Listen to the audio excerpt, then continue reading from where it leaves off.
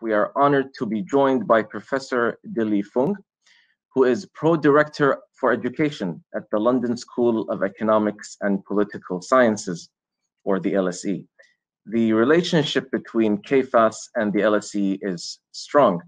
KFAS funds a program at the LSE called the Kuwait Program, which is in its 14th year, a program that aims to establish collaborative research partnerships between LSE and Kuwait universities to deliver high quality research on the challenges facing Kuwait, as well as organizing faculty exchange between LSE and Kuwaiti academics to facilitate knowledge, intellectual capacity, and career development. But back to our distinguished guest for this evening, Professor Dilly Fung, Pro-Director for Education at the LSE, drawing on her interdisciplinary roots in English, philosophy of education and politics, and on her long teaching career. Professor Fung's academic work analyzes connections between research, learning, student agency, policy, and leadership.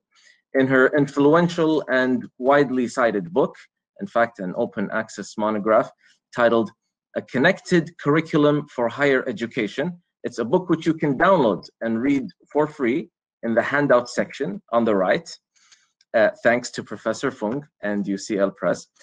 Professor Fung opens her book with the question, is it possible to bring university research and student education into a closer, more symbiotic relationship? Professor Fung's talk tonight is about connected learning for a digital age.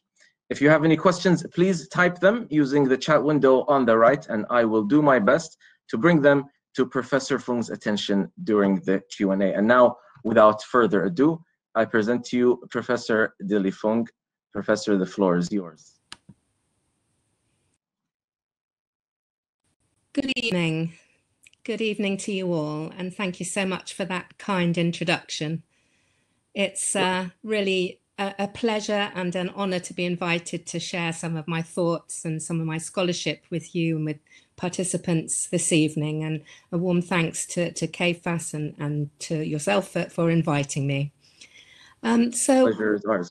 Oh, well, thank you so much. I think you'll find, and I very much enjoyed the introductory video, and I think you'll find that what I'm going to be talking about today shares many of the same interests and goals that the video highlights through KFAS. So it was very interesting for me to see. So we have some slides which I will share with you, and I'm happy to talk to you for perhaps half an hour or so about my work and ideas, and then we will be opening up for questions and discussions. So please do engage, critique, add examples or questions of any kind. Be delighted to be in conversation with you.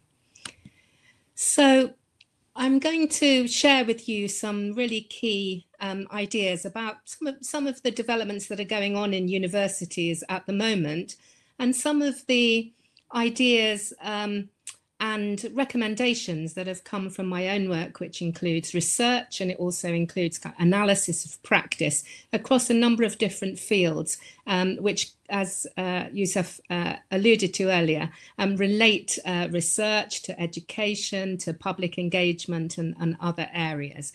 I'm going to start by talking about some principles that underpin my work and underpin many of the conversations that are going on about universities at the moment in the crisis that we find ourselves in during this global pandemic. And I do wish all of you very good health, I have to say, in this difficult time. But as we revisit the values of a sector, the higher education sector, universities, research institutes, and so on, actually really thinking through what we're trying to achieve is a key thing to do in any time of crisis. We've been talking at the LSE and more widely across the higher education sector, nationally and internationally, around some of these big issues. How can we affect good learning and promote professional sensibilities and a disposition for critical inquiry within and across traditional disciplines? Can we create an inclusive, scholarly, academic and professional community, both simultaneously, in which everyone has a voice and everyone has opportunities to create and produce and lead?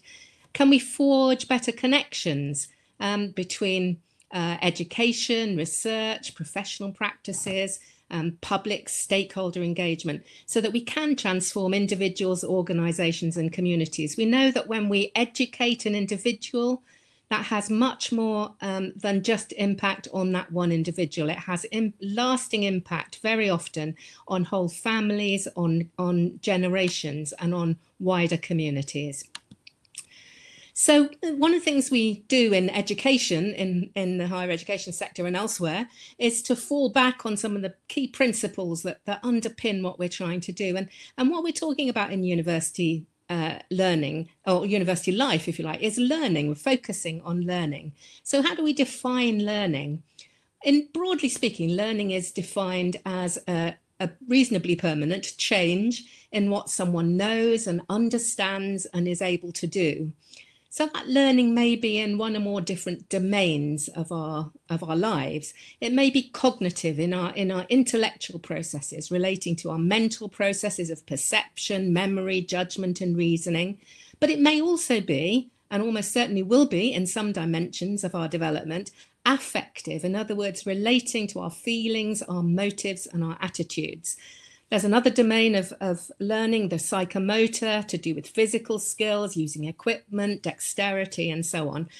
Generally speaking, we're mostly concerned with the first two in higher education. Of course, there are some contexts in which the third becomes equally important. But how do people learn? Well, of course, we have multiple explanations of how people learn, whether those are psychological or philosophical or sociological. So there's no one set of definitions that we have. All of the definitions we have of learning are tested, are scientifically tested, are critically analysed and considered in various contexts. But there is a core principle that I certainly work on and have worked from in my roles, and before I was at the LSE, where I'm responsible for education and the student experience across the whole school. I was a professor of higher education at UCL, University College London, and it was my academic field there that was higher education as a field for research. So that's where some of these ideas are coming from. But so here is a core principle that nothing is taught until it's learned, and it's the students who do the learning. So traditionally in universities and in schools of other kinds, we've focused very much on teaching. How do we teach? How do we teach effectively? How do we send those messages in an effective way? But what a lot of the research has shown over the 20th century into the 21st century is that the teaching shouldn't be your key area for focus, but the learning. How do people learn? And what we have is growing evidence from scientific domains, for example, from Carl Wyman, based at Stanford, that active learning is often more effective than passive types of learning, where students are listening and just absorbing information, as it were. And what we need to be aware of too is the importance of social learning and the situated learning theories that have developed over recent decades. Because learning is not a solo sport. Learning is something that is a collective endeavour.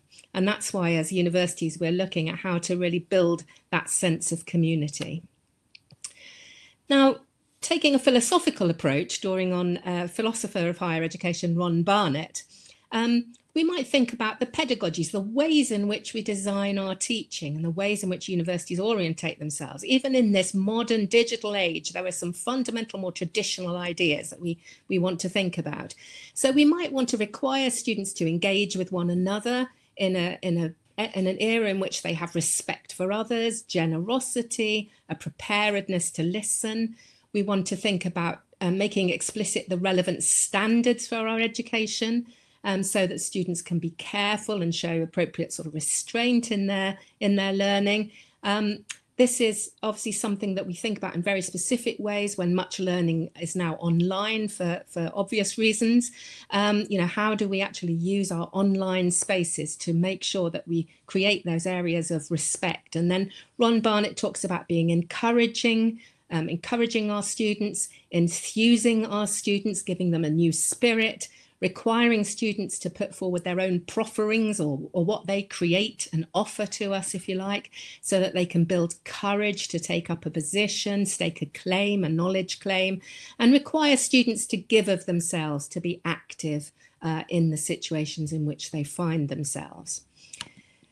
So some of the work that I've done around the connected curriculum concept, which I'm going to share with you just now, really focuses on these connections between learning and research.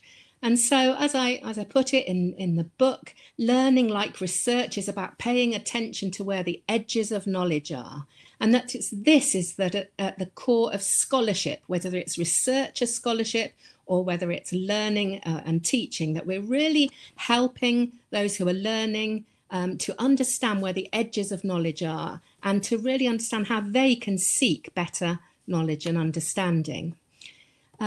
Drawing on another publication that I was involved in on behalf of the League of European Research Universities, we looked at what the benefits were of students of being in a research-rich environment, and we noted that the benefits for students arise from the intellectual depth associated with engaging in cutting-edge investigations, where the students really connect with research and investigative activity. And also the benefits come from the range of skills associated with independent and collaborative inquiry.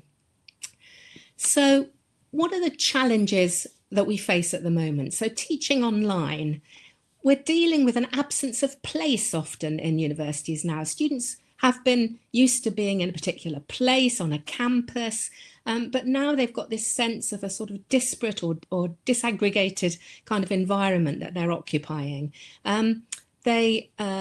It's tricky to find effective ways of designing online and blended courses that really engage students. We also need to try and address inequalities of access to learning at the moment, because we know that students, for example, have unequal access to internet, to other kinds of software and other environments in which they can easily learn. And we know that students differ in the levels of preparedness they have to structure and manage their own work if they're thrown back into their own spaces. And we need also to sustain their motivation and their mental well-being in this world with such limited social opportunities. And it's a struggle for many of us to adapt in the ways that we need to in our local contexts. But there are positives about online and blended education. So Tansy Jessup, another scholar in the UK, talks about personalising learning so that students work at their own pace. That the change to online and blended education, blended meaning some online but some face-to-face, is that it can trigger a shift from focusing so much on the content of the curricula and really thinking about the key learning points and enabling students to get to grips with these fundamental concepts that sometimes they lose. And then drawing out different voices, inviting questions from students who don't routinely contribute to discussions. That's been found to happen more online in some contexts than it does in face-to-face environments. Prompting student engagement, taking the focus off assessment all of the time, where students' learning is measured. As important as that is, we need the students to have some space and some flexibility to learn without always thinking about the tests, as it were, but to promote participation and writing and what Tansy Jessup calls an enduring kind of community. So now to share with you my just a brief overview of the work around the connected curriculum, and I hope you'll feel there's a connection here with all of these ideas.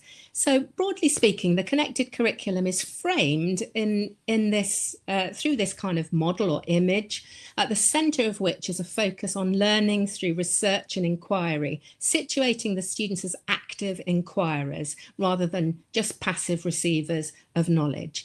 And then there are 6 dimensions, and in the book you'll see a chapter on each of the 6 dimensions if you're interested in it, with examples, real life practice examples of what these principles are. But I'm just going to walk you through the principles. So the first dimension is about connecting students with research and with researchers. Now we know that well, from our research, we know that when we ask faculty members in universities whether students understand and really feel connected with the research that they undertake, the faculty members will often say, yes, of course my students know about the research. Of course they feel connected with the latest cutting edge investigations that we're doing. But when you ask the students, that's not what the students say. So often we've had students as they come to the end, for example, of a bachelor's degree, as well as even in some postgraduate masters and higher degrees, where students have not felt that they've had really enough opportunity to connect in with research and researchers. So you'll see through the book, if you're interested in it, a number of different examples of ways in which right from the start of their studies, even in bachelor level degrees, where students can come in, can get together in small groups, can interrogate researchers, can really understand right from the beginning of their studies what researchers are doing, how they're pushing the edges of knowledge, and what that might mean to around the discipline and the sorts of practices and skills that are needed for research. The second dimension is around designing a through line of research and investigation into every degree programme. So there are examples there of whole degree programmes where there are a sequence of learning opportunities for students through a number of years, which builds up their ability to investigate, as I say, even at bachelor's level, to investigate and to really work alongside researchers. And there are many different ways in which this can be done. The third dimension is around empowering students to select and combine different disciplinary approaches and thereby solve complex challenges. You'll see that the common ground with all of these areas is about making connections, which we kind of tend to assume these connections are made, but they're often not. So what this dimension does is it really challenges faculty members to think about the cross-disciplinary activities. We know that the huge number of extraordinary local and global challenges that we're faced with in the workplace, that governments are faced with, that policymakers are faced with, cannot be solved through one narrow academic disciplinary lens. And many of the solutions, the real huge steps forward are mediated through sort of digital spaces very often, but also occupy these connections across different disciplines. And so there are a number of examples there where students undertake, often in interdisciplinary groups, very concrete challenges around maybe poverty in their local area, or it may be something to do with you know, to do with sort of ethics or something, to do with a sort of current question that might be more national or global. There are many examples there. And I think this is an area that we've paid a lot of lip service to in universities, but we've never properly really found a way to build these interdisciplinary connections consistently in our research-rich universities. The next dimension is about connecting students, enabling students to connect their academic learning with workplace learning. Now, there are some in universities that traditionally felt that they shouldn't have to worry too much about workplaces, and you know, there's a kind of purist notion of knowledge that it shouldn't be sort of sullied too much with the realities of the workload of the workplace. I firmly disagree that there is a clash. I think we can be very deeply intellectual and very much committed to the idea of the intrinsic worth of knowledge, and still make really meaningful connections and enable students to make those connections with what people are challenged with every day in the workplace. And I'd be interested to know from those of you listening in today about the kind of current challenges that you face in workplaces that you're familiar with, and the kinds of knowledge base, the skills, the attitudes, and the kind of personality traits, if you like, that you want to promote in your own workplaces that you'd like universities to be developing. So again, a number of different ways in which universities everywhere are beginning to do better are illustrated in the book. And then the fifth dimension, which I'll emphasize in particular because it's one of the most transformative and also particularly relates to the issue of a kind of digital age. What we've done traditionally in universities is we've asked students to go away and learn things. We've taught them, they've gone away, learned, investigated, revised, and so on. Often they've taken timed examinations, or they've undertaken projects, and they've given what they produce, whether that's an examination paper or an essay or a project, back to the tutors who have taught them, so that the faculty members, who are the ones who are already the experts, spend many a long hour reading the work of the students. And that's quite right, of course, because they have to make judgments about how the students are doing and what they've learned and what they've achieved. But what this dimension does is it says, how can we, through our degree programs, provide regular opportunities for students, not just to produce, you know, an essay or a written project or a timed examination paper, but to produce multimedia outputs that speak to specific audiences, so that students learn how when they engage with science, when they engage with new areas of knowledge, when they engage with new approaches to policy, they don't just think about that in a kind of academic abstract way, but they think about and are enabled and facilitated in such a way that they do think about and connect with external audiences and stakeholders, so that they think, if I am communicating these ideas to this particular audience or this group or these policymakers, then how would I communicate? By which multimedia methods would I communicate these ideas? And I think it's really key that we encourage our students to think about those different modes of communication, creativity, ability, of course, to critically examine the kinds of communications that they're faced with every day, so that they don't just accept things that they see as face value coming to them through the media, but to be able to produce outputs that will persuade and connect and engage others with knowledge, with the cutting edge of knowledge that is informed by the latest research. And again, many examples in the book, and happy to answer any questions about specifics in that area. And then finally, and probably relatively simply, but not something that we've always done well, is really enabling students to become part of an inclusive community of students, alumni, scholars, and professionals. Are we really enabling students to connect with one another, with professionals in the workplace, with alumni? Some of those will be the same people, of course, and building those communities and networks, particularly important for students who come from the kind of family backgrounds where they don't already have strong family connections with a set of opportunities for their future. And then just very briefly, I'm not going to talk about this in any detail, but you can obviously look at it in more depth if you wish.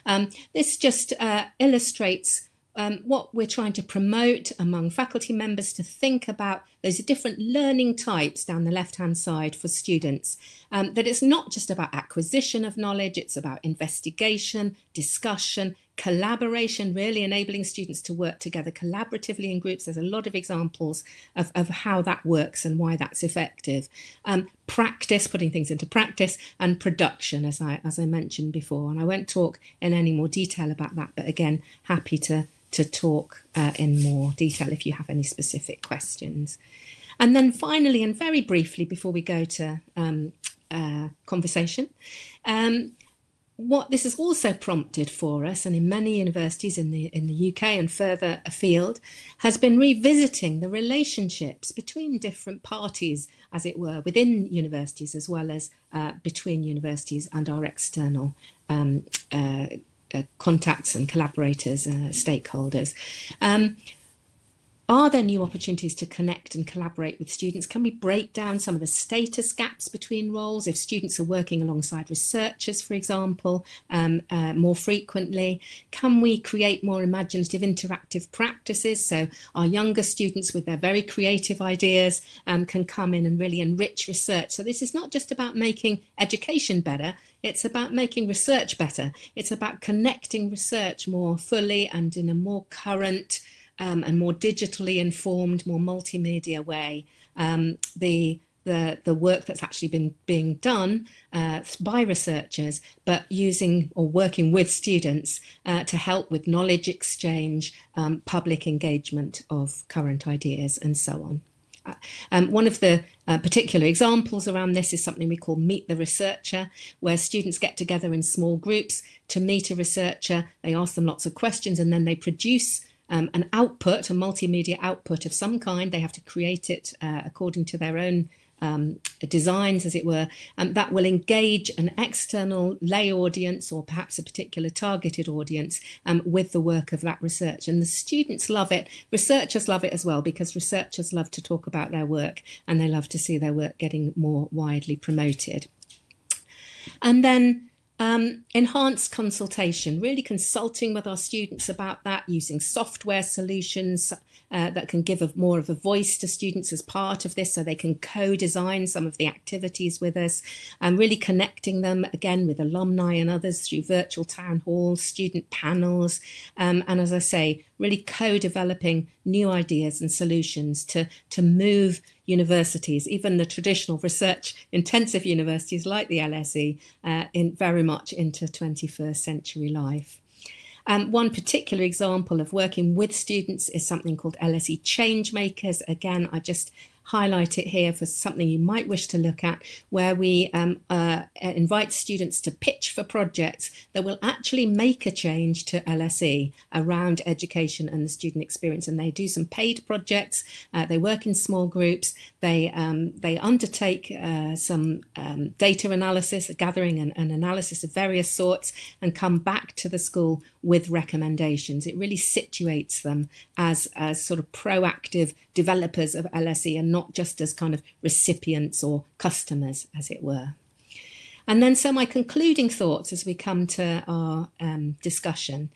Our education sectors, and higher education in particular, I've been talking about, that they're full of complex challenges at the moment, multiplied during crisis, and already, as I mentioned, under change during, through the digital age, changing away from some traditional practices and towards some new practices where we think very differently about how we communicate, how students can communicate, how we can create that animated and really engaging scholarly community that is properly and deeply connected with external challenges and communities, so that universities don't feel as if they're behind a sort of private wall somewhere in an elite space, but that local and regional and national and international communities can really have much more engagement with what's going on within university spaces and be part of it, really part of something new and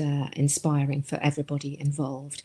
It's a good time when we have a challenge to revisit our core values and goals and remind us of what good learning is about transformational change, not just about acquiring knowledge. That we can develop local answers, local patterns of activity through dialogue and partnership between students and faculty and professional staff and other stakeholders.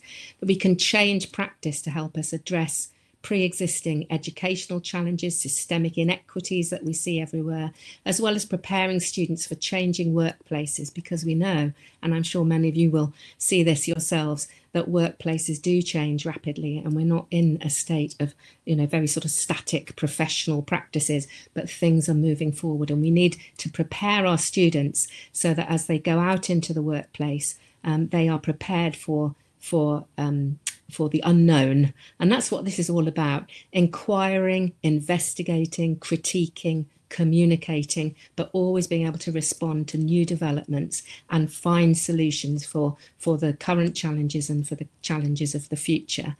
So I hope that my short talk has given you some food for thought, and very happy now to come to some questions, and I'll hand back to Youssef, who I think is going to orchestrate the questions for us, and I look forward to hearing your thoughts and to seeing what has particularly caught your attention.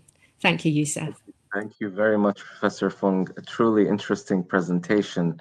The digital part of it, the challenges we have with the changing modality of presentation. You did mention that students have in fact had to adjust to the change in space. So no longer are they sitting in a built environment. They are now online and all the implications that had. There many questions are really about that transition, I suppose. In fact, there was a question from one of our members in the audience. I guess I'll tackle that before I go to the other questions that were sent privately. And he's asking about accreditation.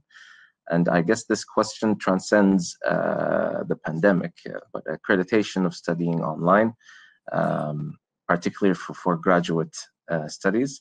And Mohammed asks about law or international relations, the accreditation. Yeah. I wonder if you have an opinion or advice on that challenge. Sure, that's a very good question. And of course, in many professional fields, there will be an external accrediting body, for example, law and other areas too. And for quite a number of years, I have to say, I've been involved in higher education for a number of decades. I am actually a grandmother, so I've been around for a while. For a number of years, I have to say, universities have rather taken the line that the professional accrediting bodies will not have the flexibility or the imagination or the methods, as it were, to understand how to accredit, whether it's online learning or these more innovative types of output that students produce, rather than the more traditional, perhaps timed examinations, or perhaps alongside, I should say. It's not absolutely a replacement. The truth is, certainly in my experience, and I'm sure it does vary around the world, but often professions do have a very international kind of outlook, as it were. It's the case that accrediting bodies, professional bodies, are really stepping up to the plate right now and talking to one another, talking to university groups about how they can look in much more generous and inclusive, but still professionally appropriate ways at including online learning, stackable credentials, different ways of bringing parts of learning together into whole qualifications, and also the more innovative ways of actually demonstrating knowledge through different types of assessment modes. And I'm very confident. I think we have a little way to go, but there is some shifting already happening. I'm very confident that the professional bodies will, in due course, and some of them already are, give us much more flexibility. I think one key thing that I'll just mention briefly around this is that what's important for everybody to understand, and it isn't sometimes properly understood, in my view, among faculty members who often are not education experts, so it's not a criticism of them at all, but that the way in which we accredit learning, or if you like, professionalism in a particular field, is to do with the demonstration of knowledge and skills. It isn't really to do with which classroom you've sat in, or exactly how long it took you to achieve certain area of knowledge, with a few exceptions where there's experience involved, for example, in hospitals or so on, in medicine. But really it is to do with whether the individual person has actually gained the knowledge and skills. And as long as we can find safe and reliable ways of demonstrating that, then there should be much more flexibility for building those credentials and the accreditation of those degrees. And that's in development. Well, thank you. We have another question that I guess transitions into this. Safa asks about engaging students in the learning process, again, about online learning versus the standard classroom setting. And she's asking if there's, if online learning makes it easier to disengage. So we're talking about distractions, we're talking about missing out on the nonverbal communication, posture, gestures. We're talking about not physically seeing a teacher and instructor in front of you, and then there's the higher risk of disengaging and the instructor not being able to notice that on the spot. Have you any thoughts on this aspect? Yes, thank you. That's another really good question. I agree that there are some real new challenges for being online. So if you're teaching the whole of your course this year through an online platform like this one, there are certain disadvantages for sure, and then there are some advantages. So I'll talk about the disadvantages. Depending on how you set things up, it may be that you don't get to see your students' faces, or you don't get to see all of your faces, or there are issues about whether students keep their cameras on or turn them off. And even with faces on a screen, it may be very well, as we know ourselves when we're engaged in our work, when we're doing that through online media, it's possible sometimes to just tune out and be doing something else and following your social media channel or something at the same time when you're supposed to be engaged. That's certainly true, that it's that can happen online, and it happens in different ways from the way it happens in a room. So what we have to remember is if all the students are sitting in a lecture theatre in the built environment, it is also the case that it's possible for them to tune out, to be following Twitter or some other social media channel, and to not really be listening and engaged, etc. So I would say there are parallels. It's also the case, and there's research going on at the moment, so I'm very interested myself to see what the research that's happening now into the impact of this big shift online will tell us in a year or two's time about the pros and cons and the practices that we need to change in order to make the most of this new era. But I think one of the things we've begun to understand already is that for some students, the online space feels much safer and much more engaging. So, for example, if you're a student who suffers from social anxiety, and many students do, it can be very painful to have to turn up to a room with an awful lot of people that you don't know, and maybe you don't speak the same language as them, and that discomfort, etc. What we have found, and some of the initial studies are quite interesting, I'm just seeing some emerging ideas coming from them, is that some students are finding they're engaging, they're making their face more visible, they're asking questions, they're answering questions online in ways that they would not have done when they were face to face. So I think there are pros and cons, and we have to develop those ways of managing them. And I think practice will enable those who are teaching online to work out the right ways forward. But also, once we see the research coming through more clearly, we'll have good evidence-based advice through that research.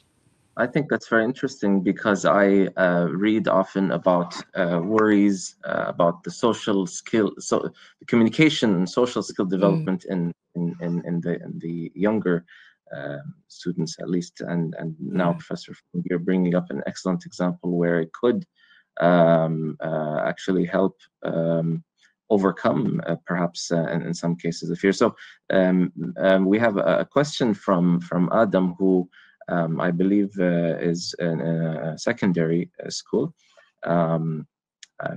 probably one of the British schools here in Kuwait, and he's asking about the younger pre-university students, and they have not yet become independent learners. So the current model of online learning, a few years from now, they will be entering into the tertiary education system. What will they lack, or what challenges will they have? How would universities have to adapt to this generation, depending on how long they study remotely? But the current model, this is the question that Adam asks. Yes, thank you. Again, I mean, such great questions, and it will be very interesting in 2 or 3 years' time or longer, God willing, when we can look back at a time when this whole pandemic has passed, but that we've got the most of the advantages from the experience without the disadvantages. I look forward to that day. I think just my initial reaction to this is that certainly the examples around the connected curriculum, I've seen a number of those examples work well with students who are still in high school. What's kind of fascinating is that it depends on the type of educational system the student's going through, and that will vary very enormously around the world. But what often happens is that younger students, even students in sort of primary, first schools, are quite exploratory. They investigate, they try, they mix things, they connect things. And what we do through the school system is we kind of drum that out of them and stop them doing it. So in some ways, what I'd be keen to do is to create a more of a sort of connected through line of practices from very young. I have a 5-year-old grandson, and he makes all sorts of cross connections and is always investigating something. But what I would like is for him not to have to stop that real authentic inquiry approach as he goes through his schooling, and then by the time he gets to university, should that happen one day in the future, that he will be so prepared to be in that space, to be thinking about what research tells us, to be really inquiring across those different disciplinary terrains. I do know for sure, I used to once teach, before I was in the higher education sector, I used to teach 16 to 19-year-olds. And some of the work that I did actually around communication, which is where some of my ideas came from, was around situating students as kind of clients to local organizations, and they had to develop communications artifacts as the clients of the local doctor's surgery or whatever it might be, and they had to understand what it meant to engage externally, and often they were very kind of green and unprepared when they started, but it's extraordinary what you can learn in a short time, especially if you put people together in small groups so that they don't feel too exposed initially. And I would love to be seeing more, and this isn't instead of traditional knowledge. I don't think it's a zero-sum game. It's not let's forget all this traditional knowledge and do all of this kind of creative exploratory stuff. You can embed core knowledge that is absolutely vital for students to know at different age groups into practices that are very engaging and exploratory. And I would love to see that happen more.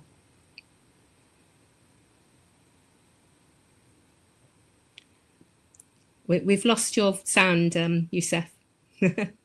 I said if I can, and I'll move slightly away from students and more towards the administration. I have a question it's related to your book when it comes to the decoupling between what we would have here, like the vice president of a university for research and the vice president handling academic affairs, what we would call our education, and the lack of incentives for them to have an overlap. What advice would you have to align their interests, those two functions in a university, to align their interests for them not be so mutually exclusive, for them to work together, because this seems to be a universal problem. Yeah, it absolutely does. And you make me smile, because it reminds me when I was at University College London, before I was at LSE, when I was brought into UCL because I had an interest in these areas, almost to do that job, to say, what can we do to, create these better connections between these different portfolios, if you like, the research and the education, academic affairs. And in the penultimate book chapter in the book, I tell the little story of what happened at UCL and how we actually went about that. And UCL adopted connected curriculum as their institutional strategy up until 2034, I think it was, which would be interesting to see how long it actually goes forward. But so they've really kind of built in those concepts. But one of the key things I did was to challenge the idea that we would have in the university, we would have one source of funding that was for research and one source of funding that was around education, teaching. One committee that looks after research, a senior committee, one senior committee that looks after education. And so when I was at UCL, we created a committee called, actually it was called the Connected Curriculum Steering Group. And we had all the key leaders in both areas, or all areas really, because it was also to do with public engagement. So it's also about outward facing connection. And I had all the key leaders in that group, and we had a kind of no holds barred, exploratory, creative space where everybody could say, we could do this differently. What would happen if the students were involved in promoting the ideas of this research to our local community? How does that relate to knowledge exchange? How could we get more funding for our research if we say to the funding providers that we're going to involve students, so we're going to be building capacity for future generations, and then you start to build these synergies. So you do have to be quite creative, but it's a really important field to focus on. And thank you. And the audience wants to go back to students, the face-to-face engagement. we have less than 10 minutes left, but let's take 2 questions. I think we can squeeze them in before the end of the talk. We have a question from Kuwait University, Dr. Sharifa, I believe. She asks about recommendations to encourage face-to-face student engagement. Cameras are optional, and I add this, it seems that cameras are becoming more and more optional as we are congesting the internet bandwidth. So instructors are, I think, more and more often telling students that they can turn off their cameras once they've checked in, simply not to clog the bandwidth. So learning management systems, students opt out of engagement, sometimes prefer not to engage, and the question is as you can see in front of you, if you wish to, it's a packed question. If you wish to address one of these, I would appreciate that. Yeah, sure. And again, it's one of the challenges that so many of us are facing right now. I'm a bit of a pragmatist myself. I sort of think, when you're in a time of real challenge, then let's try things. Let's see what works. Let's try a little bit more of something, a little bit less of something, see how it's actually really sort of working for us all.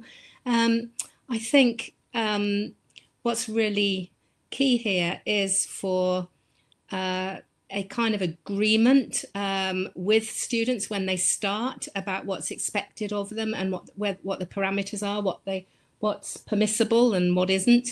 And often, of course, there can be disagreements among faculty members or across an institution about what should or shouldn't be happening.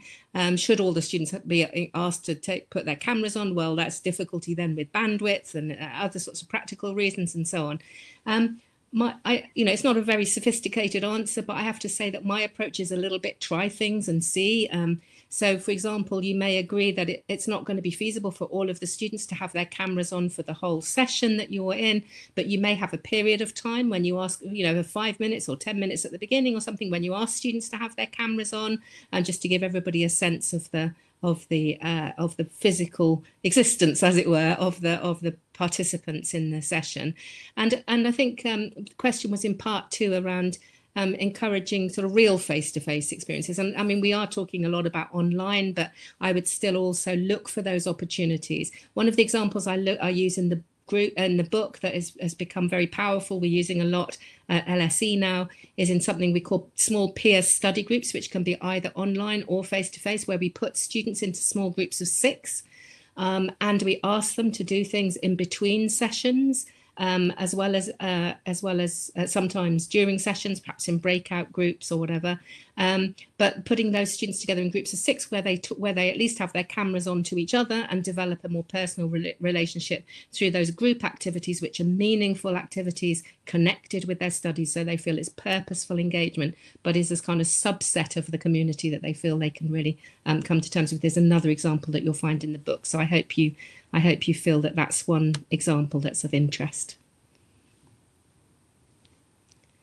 We've lost your sound again, Youssef.